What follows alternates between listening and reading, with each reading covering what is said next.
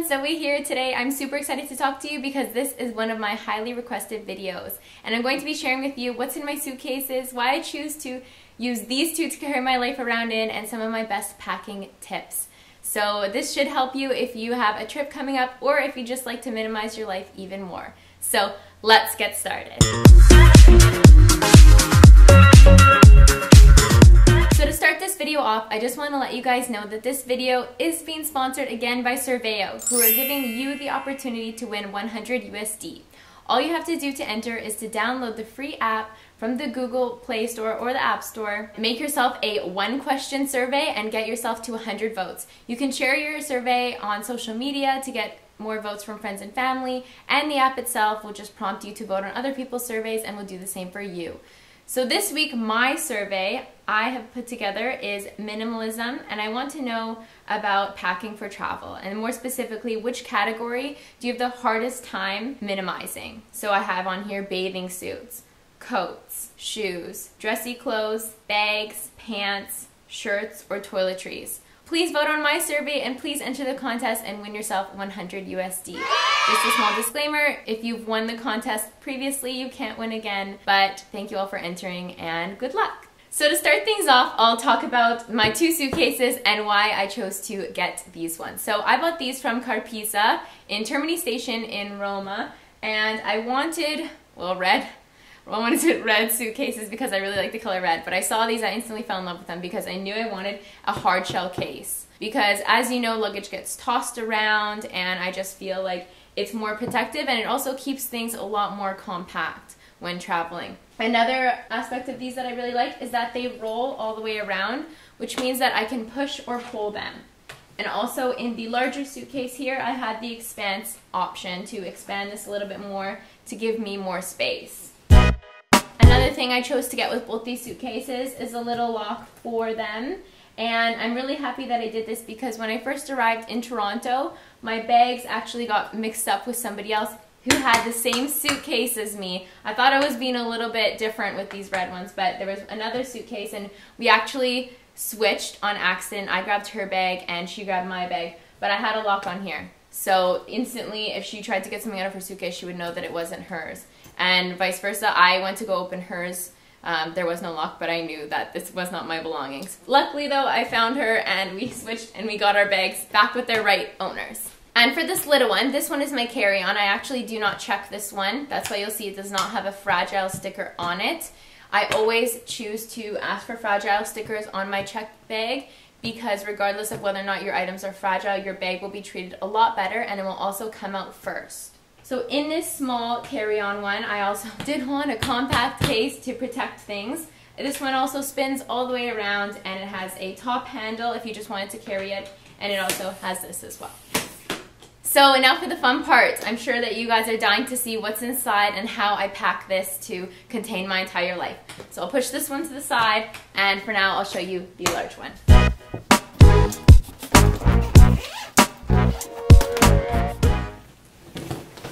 Okay, here we go.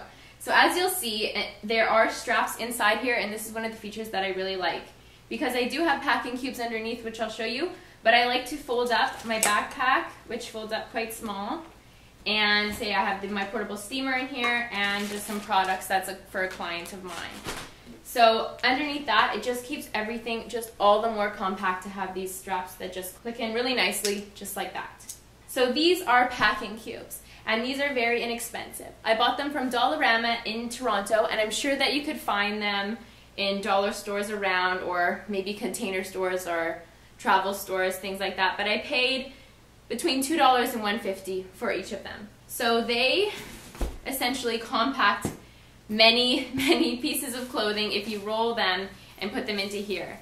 So I'm not going to unpack every one and show you what's inside, but what I will do is I'll show you what can fit in one. I'll choose this one here.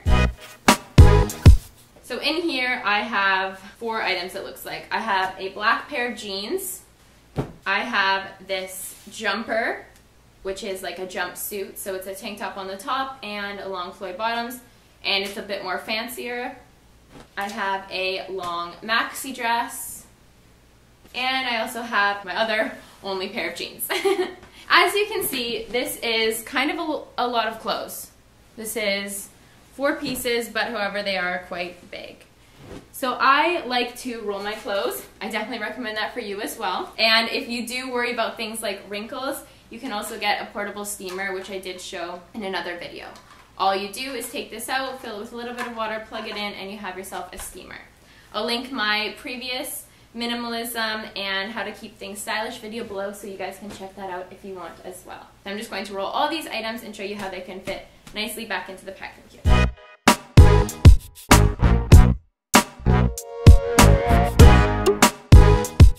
And now, as you can see, I've rolled all 4 of these items. By rolling them, I actually have a pile that's a lot more manageable, but to make it even more manageable and organized in my entire suitcase of my life, I have the packing cube. So I'm going to place these items into the cube. And as you can see, they do kind of spill over the top there. But what the packing cube does once you zip it up is it compresses it all into the smaller size. So there you have it. Nice compact packing cube with my 2 pairs of pants, a maxi dress, and a jumper. All in there. And I'm going to fit them right in here. So I'll lift this up quickly, and I'm just going to show you that I have packing cubes of 2 different sizes here. I have a bigger square, and I have a smaller little rectangle looking one. Here we have bra and panties, which we're not going to go into detail about. And another aspect of the suitcase I really love is the fact that it has this zipper to separate the different sections of the suitcase. So I can just peel back this layer here, and I have my other belongings inside. All right. So I have a bag of my bigger toiletries, which contains the sunscreen, dry shampoo, things like that. And I have my sweater here, which is a little bit big but necessary. It would probably take up about half of a packing cube or something like that. So that's why I choose to have this one out. And as well, say if I'm at the airport or wherever I'm cold, I can just quickly go in and grab my sweater. That being said, I also have a windbreaker in there as well, just for easy access. Now in here.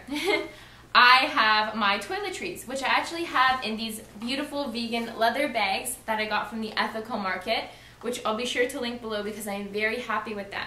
Vegan leather, and they store so much of my belongings, not to mention they fit nice and compact, organized into my suitcase. So I have this one for my toiletries, like my facial products and shampoo, conditioner, all that good stuff, which you might think, wow, that's quite a lot to have for traveling, but it is essentially everything I own and everything I could need. So like shaving my legs, things like that, all of it is in here. And I also have this one, which is full of my makeup. This is the makeup I use every day, all the makeup that I need, fits nice and compact into here. And of course, they match and they're super pretty.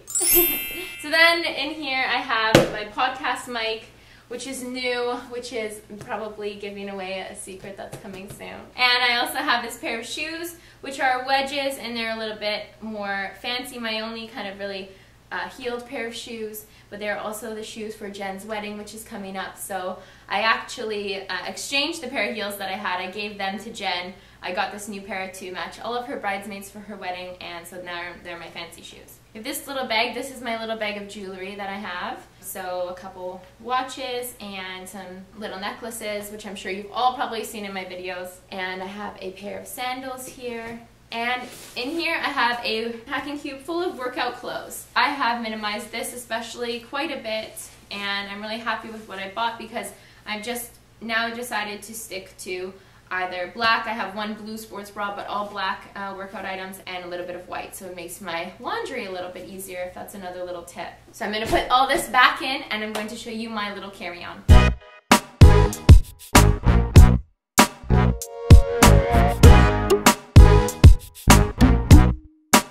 There's one!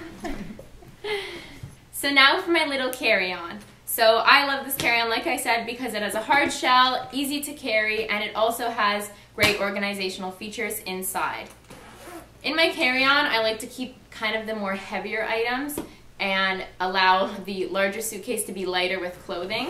So I'll show you what's inside of this one so far. And like I said, this one varies. Like you'll see books in here, but books never really last too long with me. I pass them on, or I have borrowed these or received them as gifts, and once I read them, I will pass them on again. So inside this one as well, you can see it has the organizational features of the clip and also the zippered section to separate things. So on this side right now, I have my jean jacket, I have a pillow, which I just put in for the video. Normally it would be shoes here, but this is one of those neck pillows for the plane, which my friend Michaela just gave me, so thank you, Michaela. It's gonna help me sleep on my next destination, which is a little bit farther away. So also in here, I have this bag, which is just my tennis shoes, and I have my jean jacket, which isn't essential to me, but it does take up quite a bit of space. That's why it goes in here, and I have an umbrella. And now on for this other section, which I like how this has a zippered section because these items that I'm about to show you just kind of slide around and spill around a little bit, so this helps them stay in there. So I have vitamins and things. I have a box of cords and converters, a pair of flip-flops. I have a books here, which is Italian verbs. I have a journal and a couple books that I'll be reading and passing on. And then I also have portable hard drive and just electronics that I need to have. Now you're probably wondering, well, where's your camera and where is your laptop, things like that. So I do have a tote, which I choose to have as a carry-on, and that acts as my purse. So basically it holds my wallet, it holds my laptop, it holds my small G7X camera, and the one that you're looking at right now, which is a larger one, it's a Nikon Coolpix. Sorry, the one that I'm filming with right now.